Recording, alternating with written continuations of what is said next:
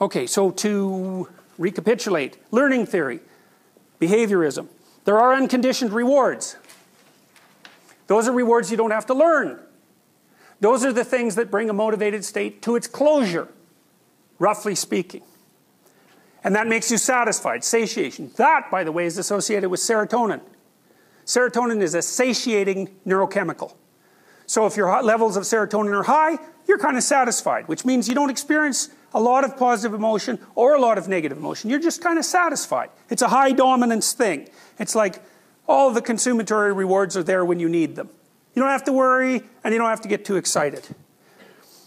Conditioned rewards or incentive rewards indicate progress towards a consummatory reward. They can be learned or conditioned, but they can also be innate, and they're associated with dopaminergic activation, and that's the exploration circuit that comes out of the hypothalamus. Half the hypothalamus does goal specification, and the other half does exploration. And so, again, if you're pursuing something that's an identifiable goal and you fail, well, then you're going to back off. That's negative emotion. Then you're going to start to explore.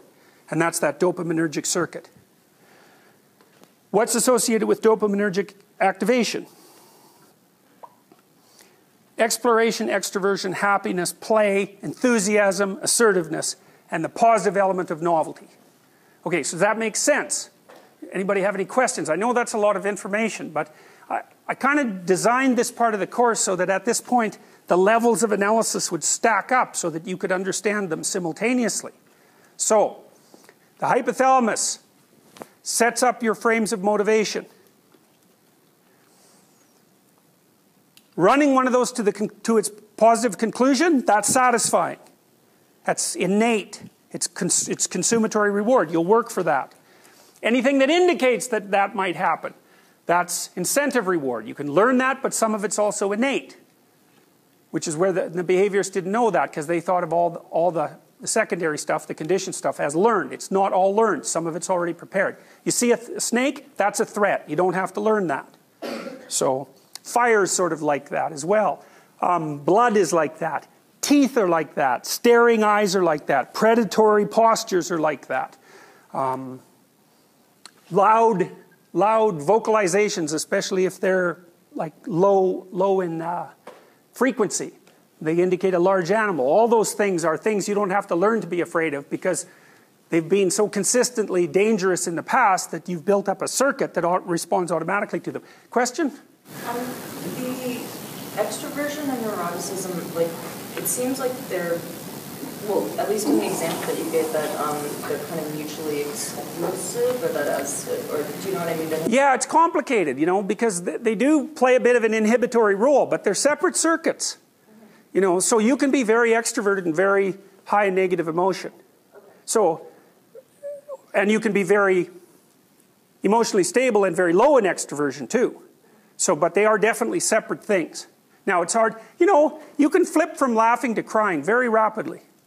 You know, so people are very much capable of experiencing mixed states of positive and negative emotion. Plus, there are forms of manic depressive disorder where people are manic and depressed at the same time, which I wouldn't recommend. The people I know that have had that, they seem to think that is certainly not fun. So,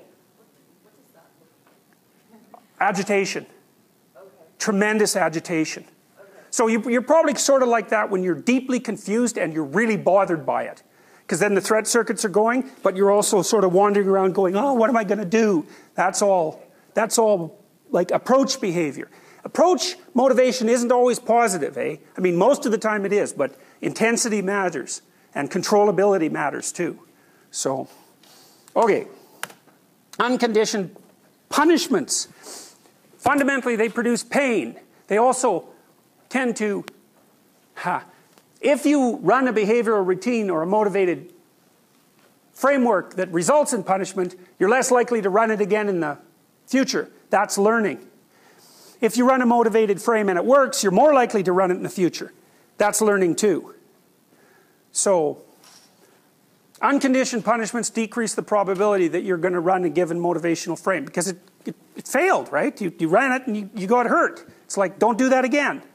That's part of the purpose of memory. And the pain-like emotions, just to say it again, are pain, frustration, disappointment, Grief, sadness is in there as well. So those are pain-like states of emotion. Conditioned punishments. Those are things that indicate that a punishment is likely. Some of them you can learn, some of them you don't have to, because they're already built into you. The negative emotions are dampened by serotonin. That's the fundamental brain system, fundamentally. The serotonergic system is like a conductor of the orchestra. It keeps everything in balance. And GABA. GABA is an anxiolytic. It makes people less anxious. It's endogenous. Your brain produces it. If you take Valium or barbiturates, they act on the GABA system, and so does alcohol. That's part of the reason why people like alcohol, because it dampens anxiety. Now, for some people, alcohol also produces dopaminergic activation. So they really like alcohol because it calms them down, like they're not anxious anymore. And it also it produces incentive reward activation like cocaine. So for some people, alcohol is an absolutely deadly drug. You can probably find out if you're susceptible to alcoholism quite straightforwardly. If you want to find out, sit in a bar, take your pulse, down 5 shots, 4 shots if you're little. You got to get your blood alcohol level above legal intoxication, or you won't be able to tell. And then take your pulse again 10 minutes later. If your pulse has gone up 8 beats or more, watch it, because you're probably producing an opiate response to alcohol. Secondary consequence of the opiate response is a dopaminergic response. Reasonable probability that you'll like alcohol enough to find it difficult to stop drinking once you start. Some of you are probably like that, right? You have a few drinks, it's like, yeehaw! That's how we do it in Alberta anyways. So part of that's cueing the incentive reward system, and because it's an approach system and it's being cued by the alcohol, you just continue to hit it. And the dopamine kicks only occur as your blood alcohol level is rising. So you have to keep nailing yourself with alcohol, because otherwise your blood alcohol level won't keep rising and you won't get that nice enthusiasm and assertiveness that goes along with the positive element of alcohol. Neuroticism. So this is the neuroticism dimension. There's a gender difference in neuroticism. Women are about half a standard deviation higher negative emotion than men. It seems like a cross-cultural universal. The difference is more enhanced in egalitarian states like Scandinavia, which is exactly the opposite of what you'd presume, right? If you were, say, a radical, I can't remember the name. If you're someone who believes that everything occurs as a consequence of socialization, as you equalize a society, the gender differences in personality become larger rather than smaller. So, which is, not what anybody expected, but that's what happened. So, boys and girls seem to have about the same level of negative emotion, but as soon as puberty hits, women become higher negative emotion than men. On average, there's still a lot of overlap between the genders, and it never goes away again across the life course once it kicks in puberty. And the reasons for that: women are smaller, their upper bodies are weaker, so they're more physical, they're at a physical disadvantage if they're in a dominance dispute.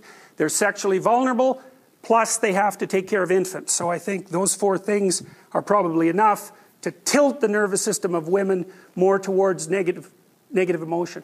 I've often thought maybe that women's emotional systems, the negative ones in particular, are actually not tuned to the woman. I think they're tuned to the woman-infant combination.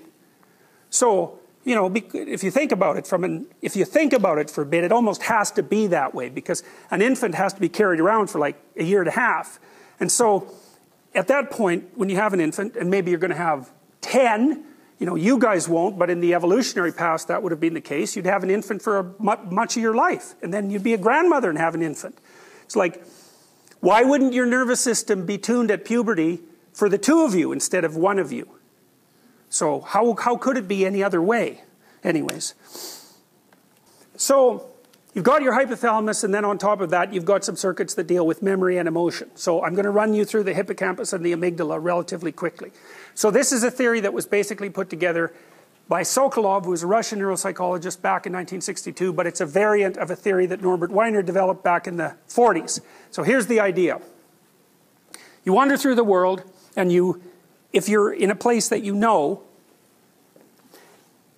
your memory systems The hippocampus looks inside your memory systems to see what it is that you want to have happen based on your understanding of the world. Okay?